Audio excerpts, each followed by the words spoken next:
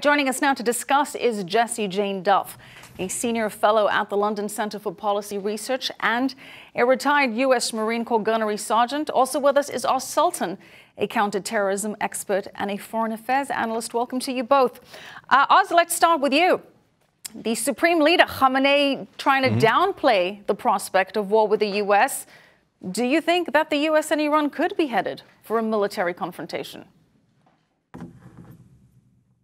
I think there's a larger war of words looming right now than the actual threat of war. You know, there has been reporting from the New York Times and a number of outlets that there are preparations being made. I think it's sensible to always take preparations and precautions in these cases.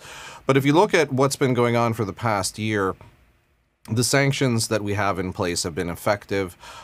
They've been pushing Iran towards a domestic revolution of sorts. You've got a lot of turmoil on the ground with the Iranian people. The challenge will be, however, that if Iran continues these overtures through, the Houthi proxies or through attacking our shipping lanes, that there may very well be a confrontation at hand. Jessie, the U.S. has definitely been sending more firepower to the Middle East. We've mentioned that the U.S. Abraham Lincoln Carrier Strike Group and a bomber task force already in the region. There's a Patriot surface-to-air missile battery also headed to U.S. Central Command. And there are also reports that the U.S. Arlington, that's an amphibious transport landing dock, which is in fact used to move troops, is also on the way. You take that information with the reports that the U.S. could be sending troops, and do you feel that maybe there could be something to the speculation from the New York Times? Well, simply put, the New York Times is trying to stir up the masses. Of course, they have never been very supportive of the president's strategies as it is.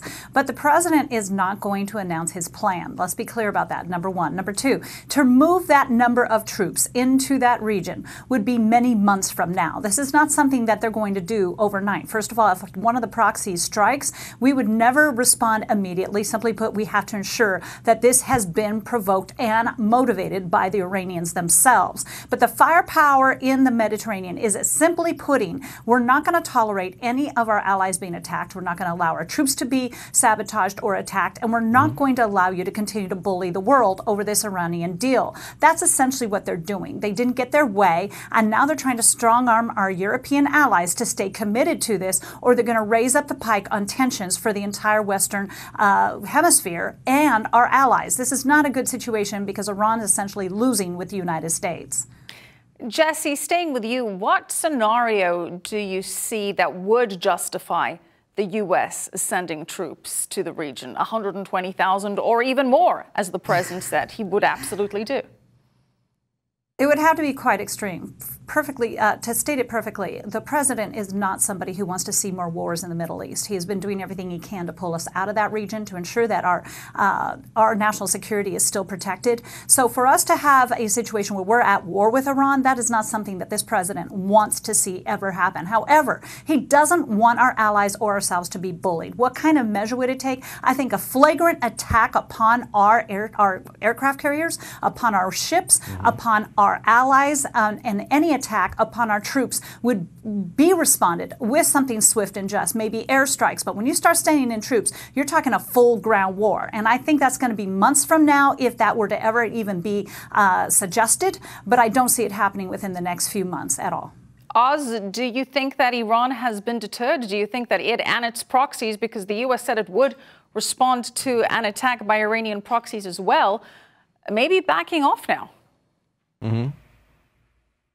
No, I concur with what Jessie's saying. You know, you have to think about what's been going on over the course of the past 3 years.